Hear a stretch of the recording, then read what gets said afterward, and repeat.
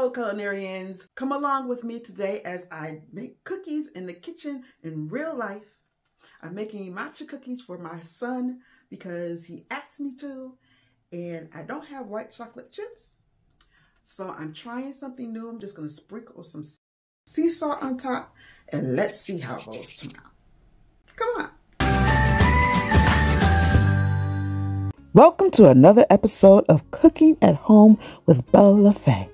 Today I'm sharing something special, one of my personal favorite recipes that I actually make for my family. No tricks, no gimmicks, just real food from my kitchen to yours. I love baking, and every recipe starts with precise measurements. For this one, we're going to talk about the essential tools I always keep handy, my measuring cups. When you measure flour, you want to use the right cup, the dry measuring cup. And here's a tip. Make sure you level off the flour. I use a butter knife to scrape across the top. This helps keep the flour from being packed down, which could make your cookies dry or too dense. Today's recipe calls for some exciting ingredients. Baking soda for that perfect rise, matcha powder for a unique earthy flavor, sea salt to balance the sweetness, and almond extract for that rich, nutty aroma. Don't forget the stars of the show, brown sugar and white sugar for sweetness, butter for richness, and of course, eggs to bind everything together. I like to make the kitchen feel fun, like a fun space when I work, so I always put on some music. It really gets me into the groove, and I'm not shy about doing a little dance while I bake. It just adds to the fun, don't you think? Do you like to play music while cooking? Let me know in the comments below.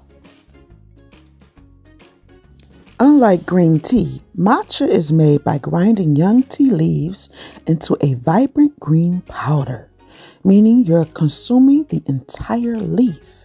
This gives matcha a stronger, more concentrated flavor and boosts its nutritional benefits.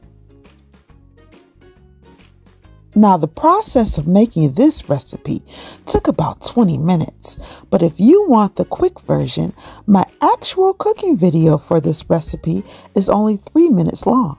The editing process makes everything look seamless, but trust me, there are plenty of steps behind the scenes, from setting up the camera to capturing those perfect angles.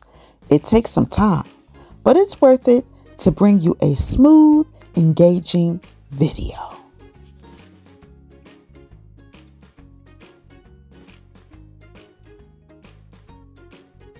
When it comes to cookies, there's an art to deciding whether you want them soft and chewy or crisp and crunchy. For soft cookies, I'll take them out just before they look done, while the center is still a little underbaked. For crunchy cookies, I leave them in a little longer to get that golden crisp edge. You know, cooking at home has become such a special part of my routine. It's more than just making food. It's about the joy, the music, and even a little dance I do while I cook. Yep, I dance while cooking. It keeps the vibe fun, light, and honestly, who doesn't love a little kitchen groove? Does music get you going in the kitchen?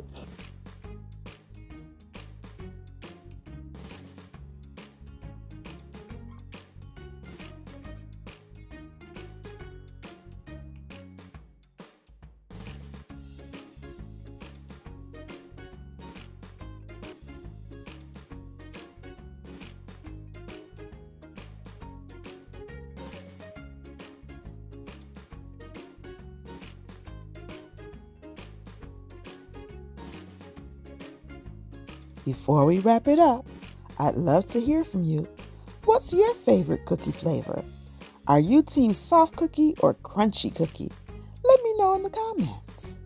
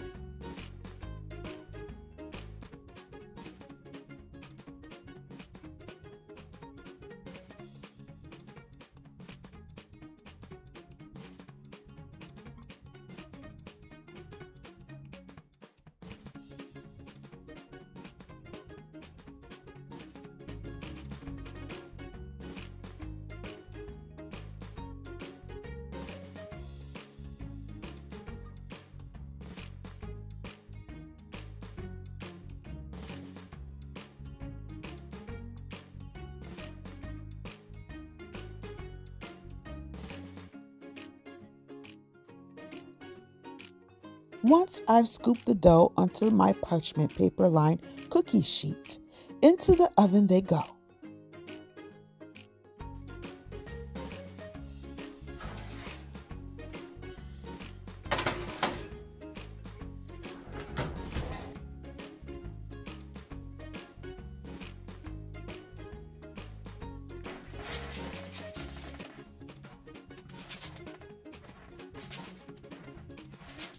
And now for the best part, tasting the cookies.